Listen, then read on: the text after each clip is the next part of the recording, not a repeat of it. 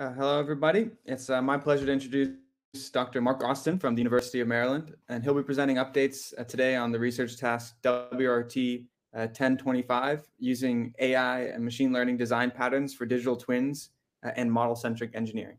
With that, I turn it over to you, Dr. Austin. Thank you very much. Okay, so my name's Mark Austin. I'm with the University of Maryland in College Park, and this is work that's done jointly with Maria Coelho. She is a PhD student in civil systems here at Maryland, and Mark Blackburn, whom I assume you all know, who is now part of Stevens. Can we have the next slide, please? So the title of this talk is Digital Twins and Their Effect on oh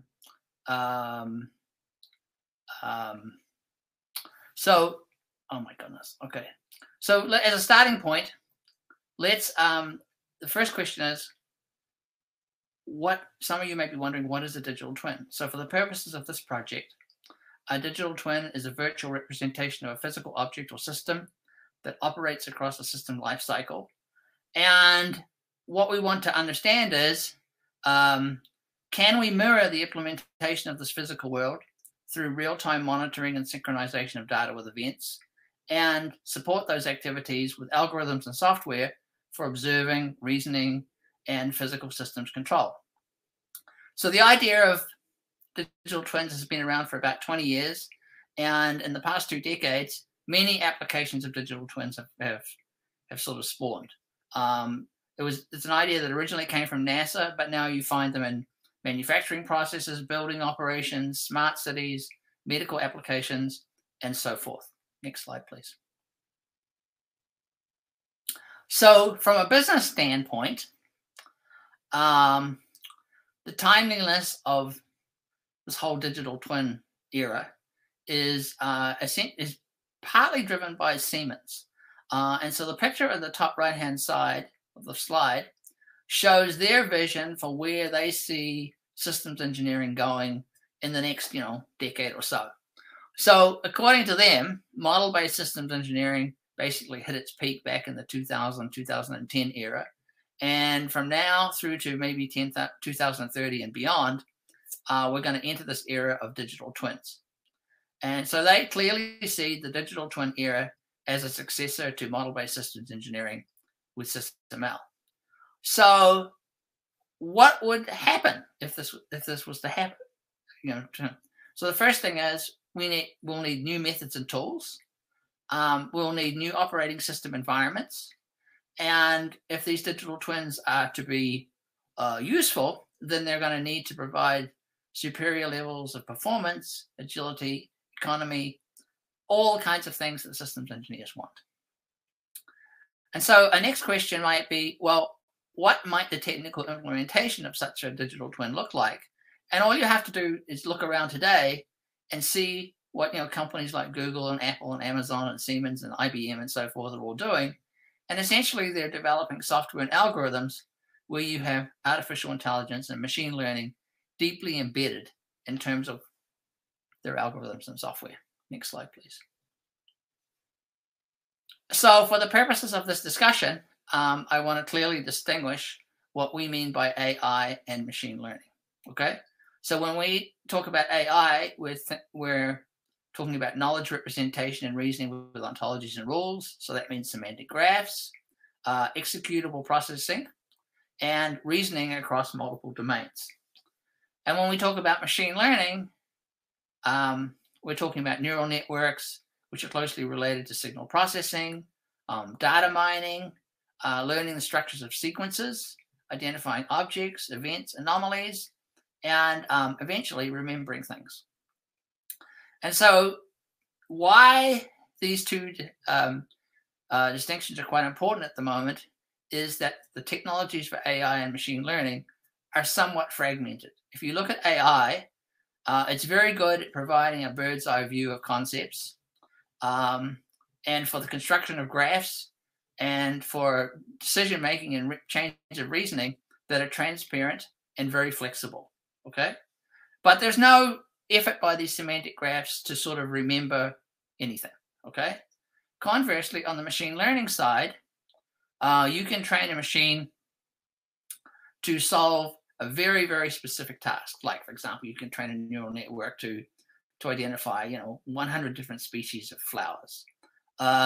You can train machines to remember sequences of data and streams of data, and then identify anomalies in what's happening. Okay, but if you want to understand how these machine learning algorithms are working, the state of the art is they definitely lack transparency. So they provide complementary services, but they don't naturally fit together. Next slide, please. So this project essentially poses the question, well, given that state-of-the-art semantic modeling and model-based and machine learning are both useful but quite distinct, maybe there's some benefit in trying to figure out how semantic modeling and machine learning can work together as a team to provide side-by-side support for the development of digital twins. And so the research challenge that we're looking at is, how do you design digital twin elements and their interactions to develop tools for model-based centric engineering, and also digital twin operating system environments for observation, reasoning, and control. So you can imagine having a digital twin environment providing computational and reasoning support for a drone landing on an aircraft carrier. So if this project is to be successful, what kinds of things might you expect? Well, what we're looking for is knowledge to guide architectural development of future digital twins enabled by AI and machine learning technology. Next slide, please. Okay. So in the bigger picture, on the model-based systems engineering side, this challenge is closely related to digital threads. And so in model-centric engineering, you can think, and you look at the evolution of a system from concept through to refinement, you can think of models as being graphs that essentially evolve in response to the concerns at the various stages in the life cycle. And so you have an evolution of graphs and corresponding transformations punctuated by some sort of decision-making and actions that are going to be taken as the result of the decision-making. So a reasonable place to start in terms of understanding this opportunity is to look at graphs, their attributes, and how machine learning might understand graphs and various types of operations. Next slide, please. Okay. So this picture shows what we're trying to achieve and the pathway that we're going to explore. So on the right-hand side, there are three boxes, okay? Box 1 is multi-domain semantic modeling. Box 2 is semantic modeling and data mining. And box 3 is teaching machines to understand graphs, okay? So we have been thinking about box 1 for approximately maybe the past 5 years. And we have a framework for basically co-development of data, ontologies, and rules, which I'll explain in a little more detail in just a moment.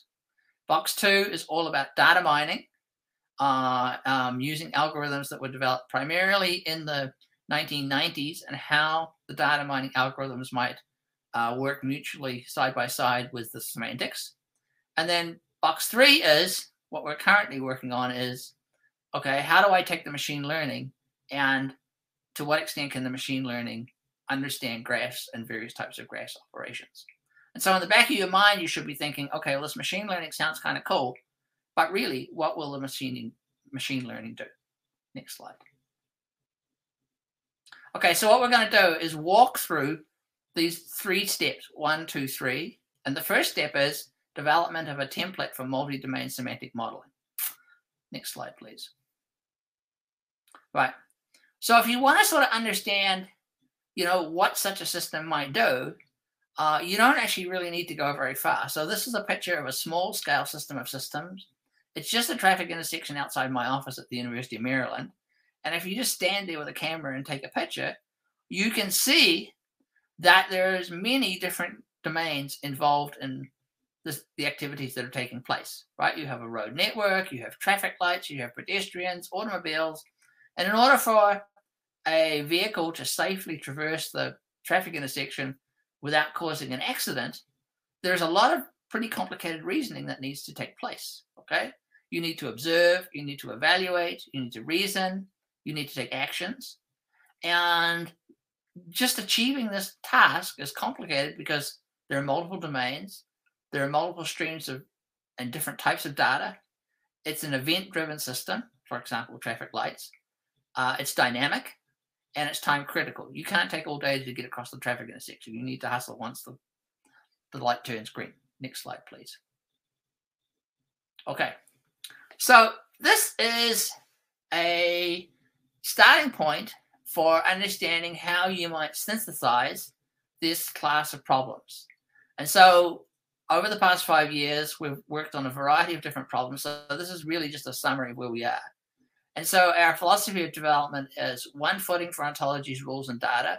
So in contrast to what other people in the community have done, we're exploring opportunities for developing the ontologies alongside the rules and the data and thinking about how they might interact. We use the foundation level ontologies like space and time, but we don't necessarily extend them. Ontologies visit data models to get individuals. And then we try to build a system where the semantic graph dynamically responds to incoming events. Okay. And so a preliminary schematic is shown in the bottom part of the picture. From the left, you have data coming. So you go out and collect data, store it in a data model. That data model influences the ontologies and the rules. And then from the right, you have scenarios, and scenarios correspond to sequences of events. And the events come in and they provide input to a reasoner or some sort of a semantic graph. And so the system we're really interested in developing in terms of multi-domain semantic modeling is those 4 boxes that are inside the red dash box. Next slide, please. Okay, so this is a more detailed picture of what we call the data ontology rule footing. This is work that was done at Maryland, NIST, and CERC back in 2017. And so domains A and B are the footings that I just discussed. So we have concurrent development of data models, ontologies, and rules. You can see how they're connected. So for example, ontology A, okay, needs to represent the stuff that's stored in the data models, A and B, okay? It also needs to provide the semantics that the rules are going to use, right? So you develop the ontologies to enable the rules and the ontologies to reflect what's actually in the data. And so we think this is a pretty good way of developing it, because if you're going to do some reasoning and you're going to create individuals in your ontologies, at least you can say this semantic model is supported by the data. And the bottom part of the picture shows how we take the ontologies and the rules, input them into a semantic graph structure, and then feed streams of events into the semantic graph, and then the semantic graph will dynamically respond. So it's not a static system, it's a dynamic system. Next slide, please.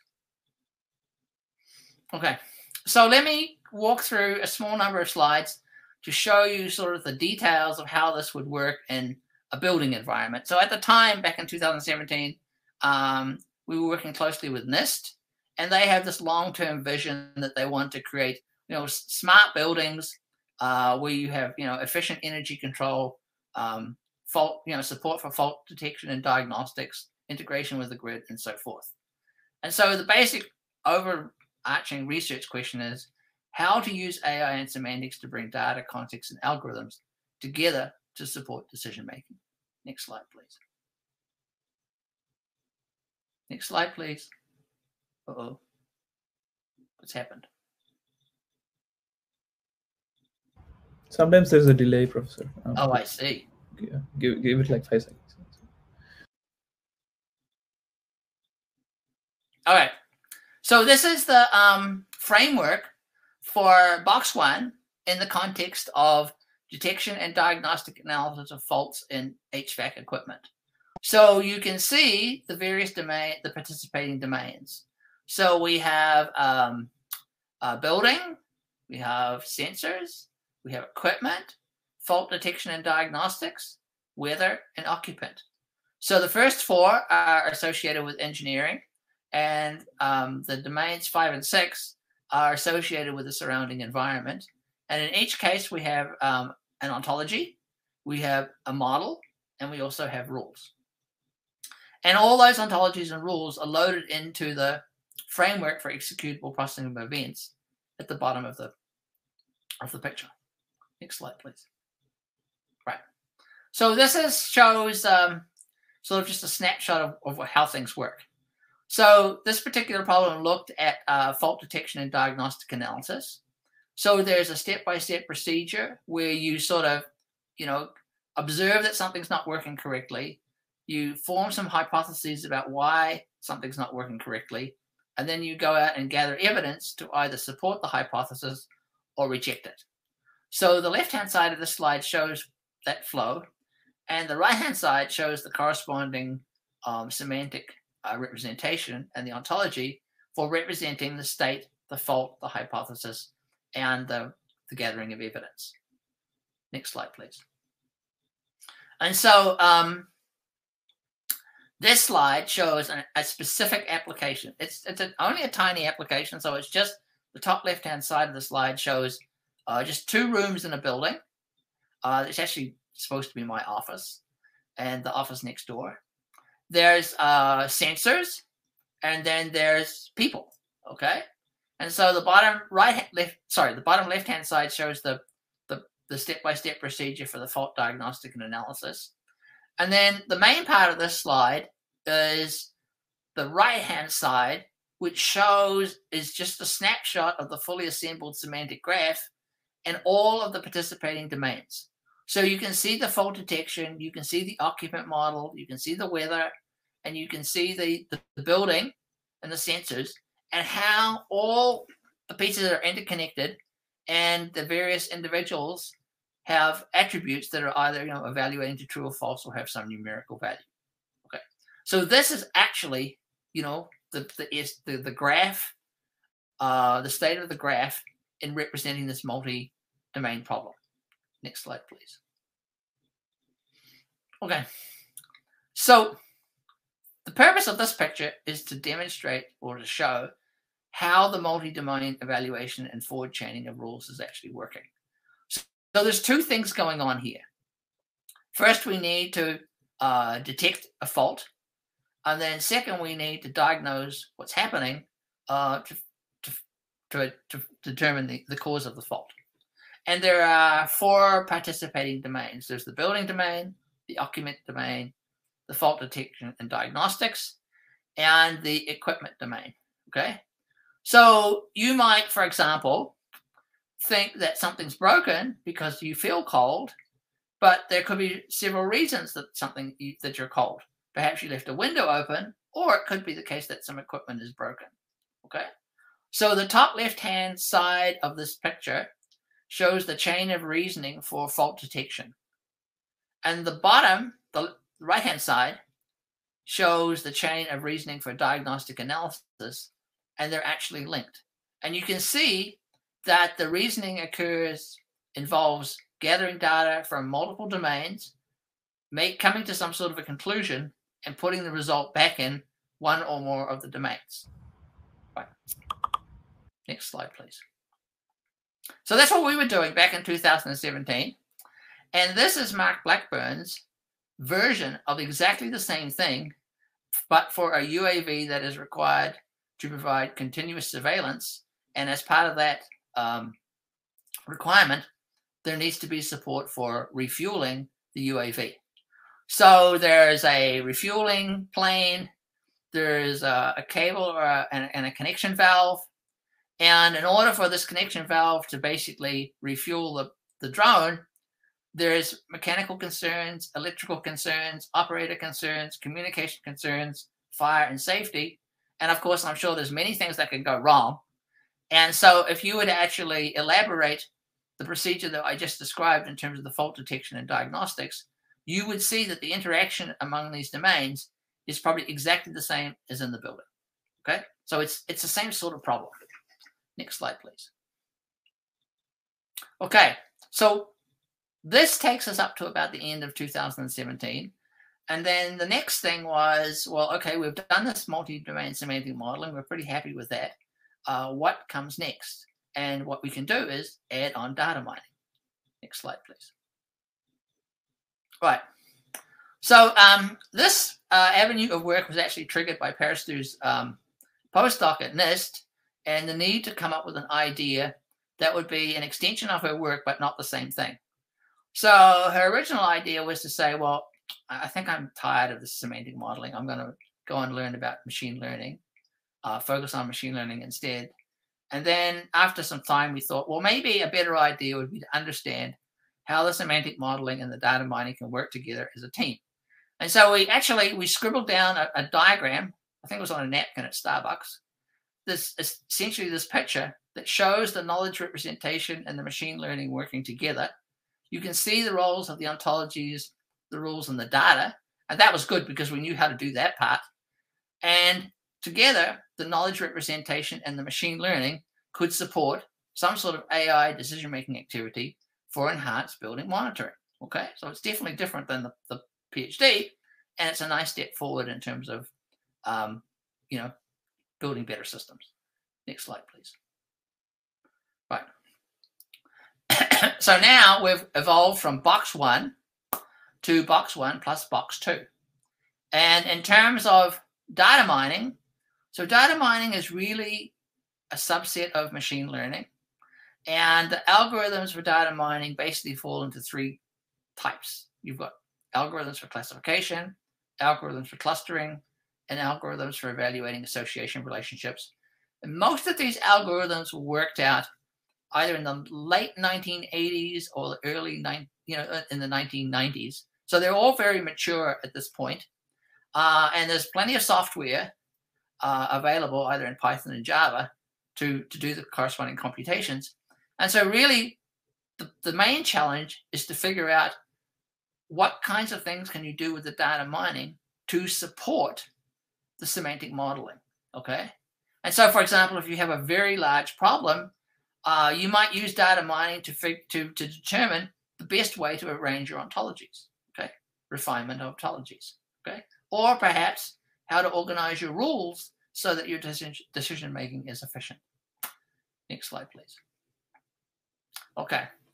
So to test this idea, we teamed up with a faculty member at IIT in Chicago and looked at the problem of energy consumption in 2,500 buildings in Chicago. And so we have the basic framework that we've been talking about. And so you can sort of cast this as, well, this would be a stepping stone to creating a city operating system, okay? And so you would observe various aspects of the city. That would be the input. You would gather the data, gather the ontologies, and gather the rules for the urban area. And then collectively, the semantic representation and the machine learning would provide some sort of decision-making for the various kinds of processes that need to exist in the city.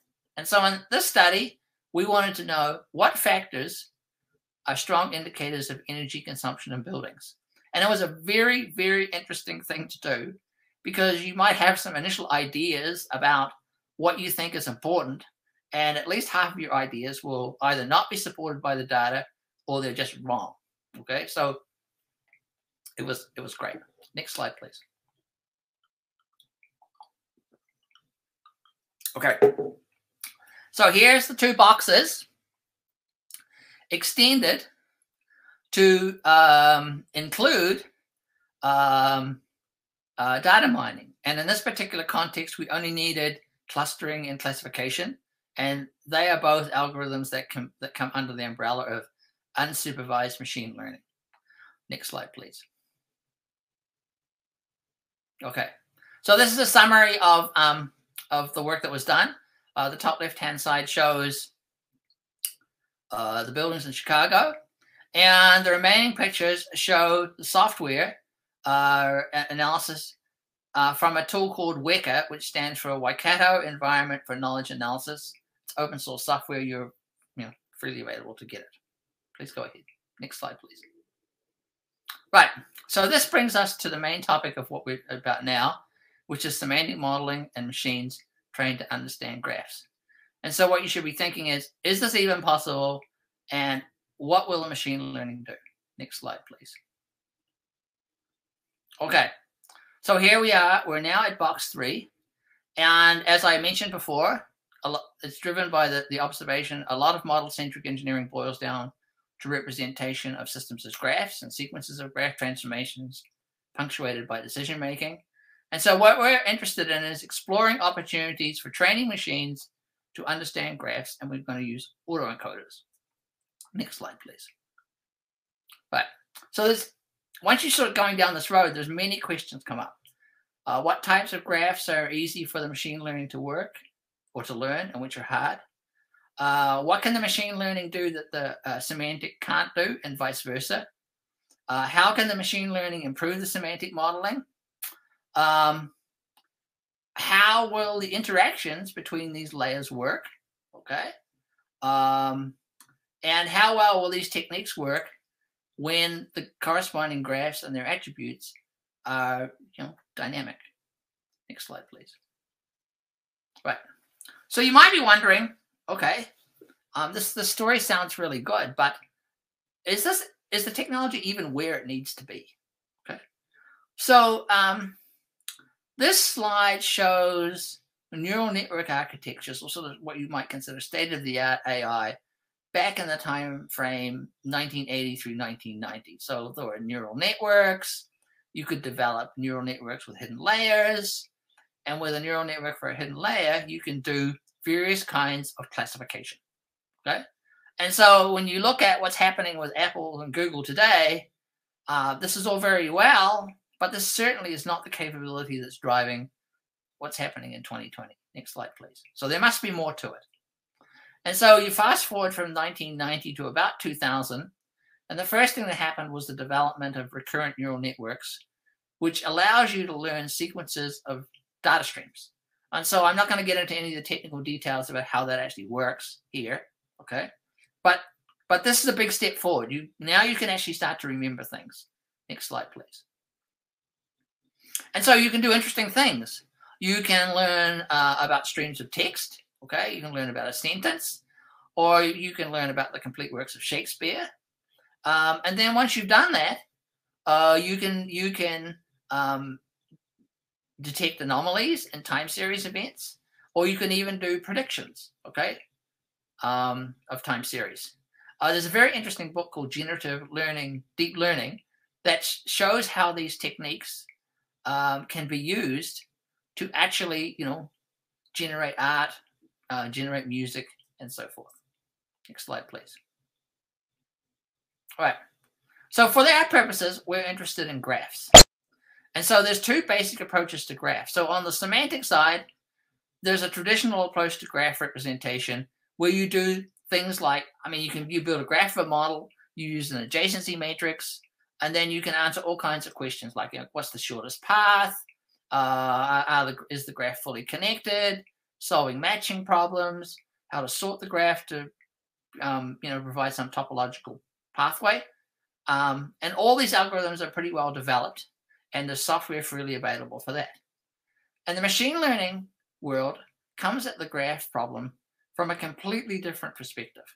What it tries to do instead is take the graph and develop embedding vectors, and those embedding vectors can encode information about the neighborhood, but also information about the semantics of the particular domain. And so the goals are somewhat different. You can have node classification, clustering, anomaly detection, which I just mentioned, and then you can do things like link prediction and build recommendation systems. Next slide, please. So this slide shows, it's a pretty busy slide, but it shows the various strategies that are available for learning graphs. And so one of the things that's important is to realize is that in this machine learning world, the graphs that are important to most people actually can be orders of magnitude larger than what your average engineer would be concerned with. For example, they might want to use machine learning to understand the graph structure of Facebook or Pinterest or something like that, where you have billions of nodes. And it's unlikely that a systems engineer is going to be dealing with billions of nodes. You may have thousands of nodes instead. Next slide, please. Okay. So as I mentioned, you can do link prediction, and you can develop what's called graph autoencoders. And so what comes along with these techniques is the need or the desire to develop various kinds of neural network architectures. And so these tasks kind of vary, and sometimes you need a high degree of accuracy in what the machine learning is going to do for you, and other times it doesn't really matter. So if I'm designing a neural network architecture to recommend beer versus wine, it doesn't really matter if I'm wrong a quarter of the time. But if I'm going to use a graph to represent traceability relationships in a life-critical system, I need to know that my machine has the same understanding of the graph as in the physical world. Otherwise, there's going to be big problems. Next slide, please. Okay. So this is what we're working on right now, and it's just the first step. Teaching machines to learn the topology of graphs. Next slide, please. Okay. So we have the procedure we're following. This is primarily Maria's work. She has an input graph. We design an encoder, then a decoder, and then we have an output graph. And the idea is we want to design the encoder-decoder embedding relationship so that the output graph is topologically consistent with the input graph. Next slide, please. And so as a starting point, we have a small family of graphs. You think of these as our test cases. They have different kinds of structures. And we want to basically know, can we teach our machines to understand these various kinds of graph structures? So this is, you can think of this is like learning how to walk before you can run. Next slide, please. Right. So here, this is where we are right now. So we have our family of test graphs. We have an encoder process. We have a embedding layer of neurons that basically acts as the glue between the encoder and the decoder. And then we decode the embedding vector, and we want to know, do we have the same graph structure? And so here you can see the green nodes are the input and the gray nodes are the output. And the table shows the minimum number of neurons required to learn the structure of this graph. And so you can see, okay, the graphs on average have maybe a half dozen nodes, and the embedding vector can actually be considerably smaller. Okay, right. Next slide, please.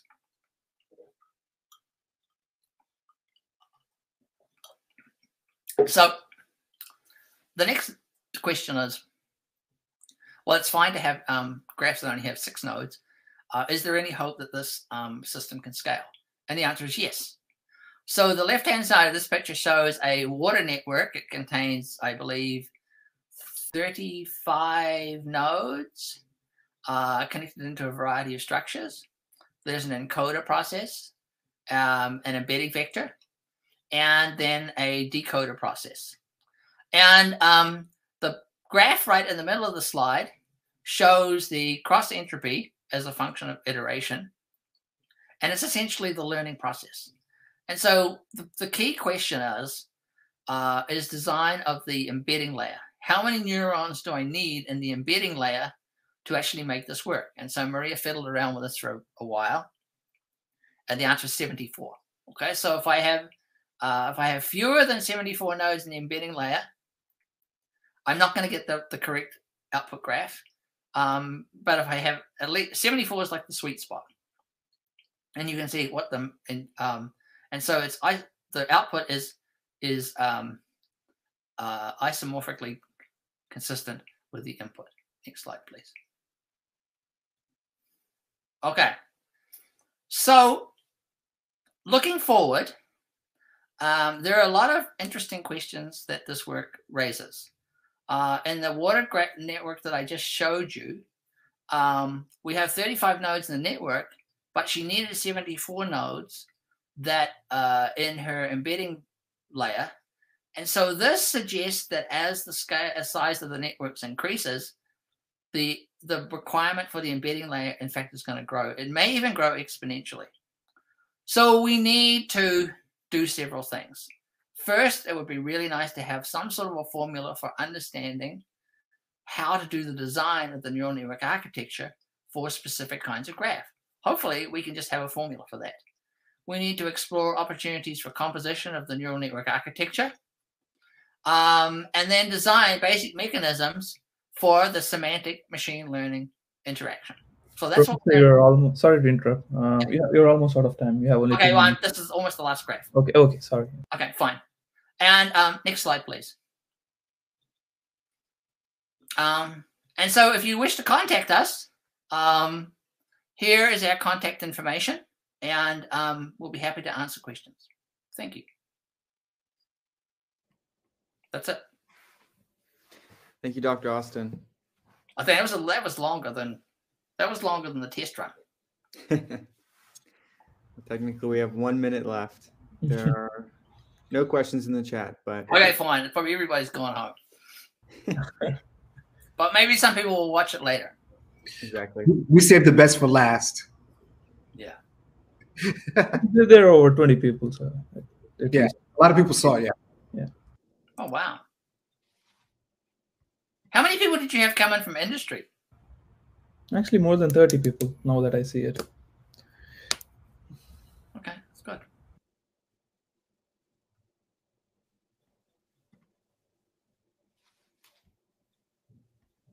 So what do I need to do now? Is anyone going to ask any questions? Well, I guess I could pose a question.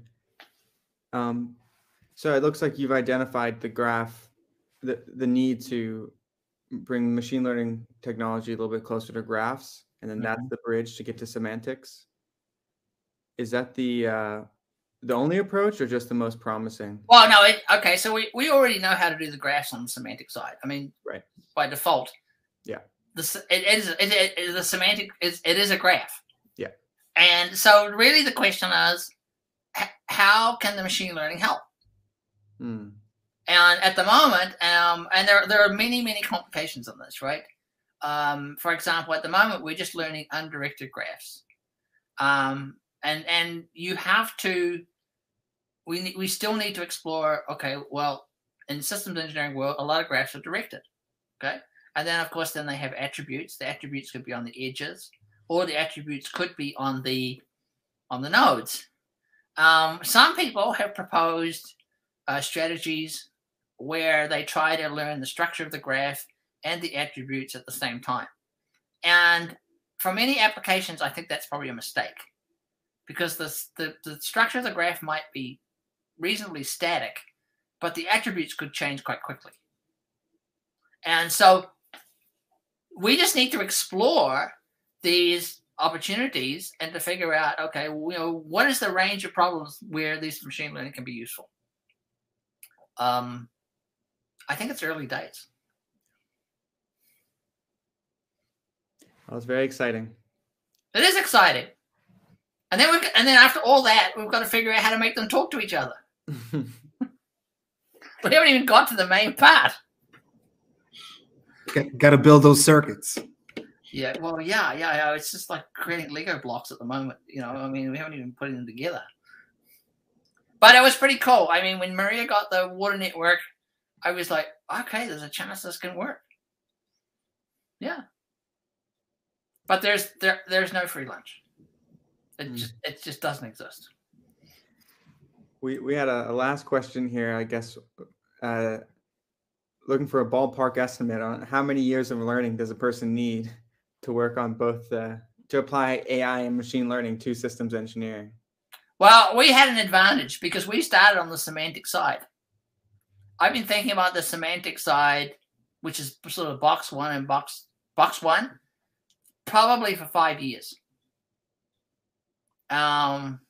Just from a technical standpoint, I mean, so we've been using a tool called Apache Java, and you really need to know Java quite well, just to learn how to build applications in that tool. Well, that eliminates 90% of people right there. That's before you even get to the machine learning. So I'm not here to tell you it's easy. it's difficult to find students.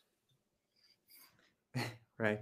And so where would someone maybe start with on the semantic side, bringing that into systems engineering? Someone was wondering maybe where they can read more. Well, we have papers on my homepage. You can find like Paristu's PhD thesis, and she has a whole pile of journal papers. Maria has journal papers. If they just go to my homepage, that's a good place to start. And, if you want to know more, email us and we'll be happy to talk to you. Great. Well, thank you again for your time and the talk today, Dr. Austin. You're very welcome. Thank you very much.